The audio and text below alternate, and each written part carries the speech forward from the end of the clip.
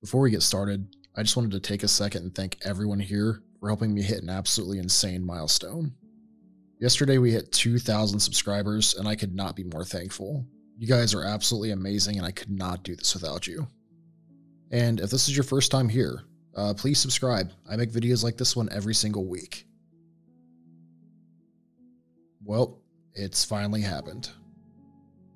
You know, we've covered a lot on this channel, from doomsday cults to creepy flyers trying to get you to tell them your dreams, and creepy phone calls trying to get you to stay home. But we're finally here. Aliens. Astronomers searching for signs of life beyond our Earth discovered something really strange.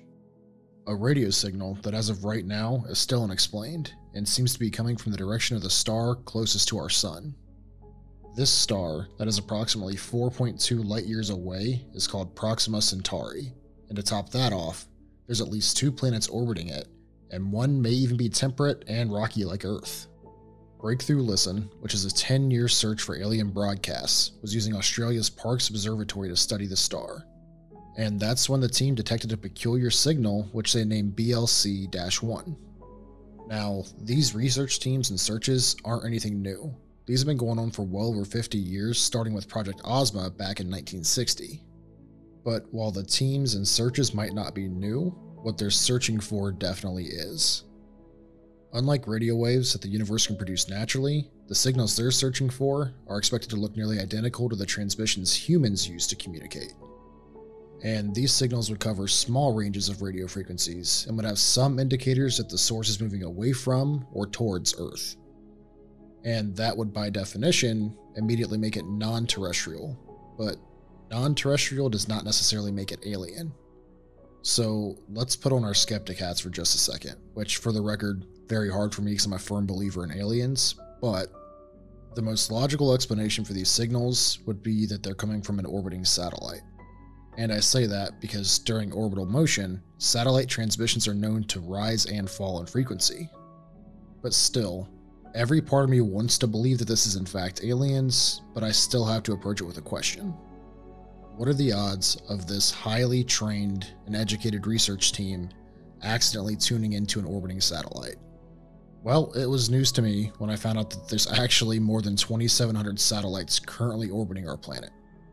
But let's say it isn't a satellite. Where does that leave us? Well, according to a member of the Breakthrough Listen team, only human technology seems to produce signals like the ones that they witnessed. This can be seen in our Wi-Fi, our cell towers, GPS, and even our satellite radio. But all of that looks exactly like the ones that they're searching for, and that's what makes it so hard to tell if something is from space or from human-generated technology. But it's also entirely possible that the signals are actually from somewhere much farther away and Proxima just happens to line up with it. You can actually see a real-world example of that just next week when Jupiter and Saturn will appear to line up in our sky. Now, there have been several attempts to re-observe Proxima to replicate the signals, but the group has found nothing. And now their scientists are hard at work developing new tests that can pinpoint the signal's origin. But at the time I'm recording this, all the things that I mentioned are just theories. And the last time I checked, alien life attempting to contact or communicate with us can be put in that exact same category. So for now, for tonight, I think we're going to have to add the strange signals that Breakthrough discovered to our never-ending, always growing Tales from the Dark.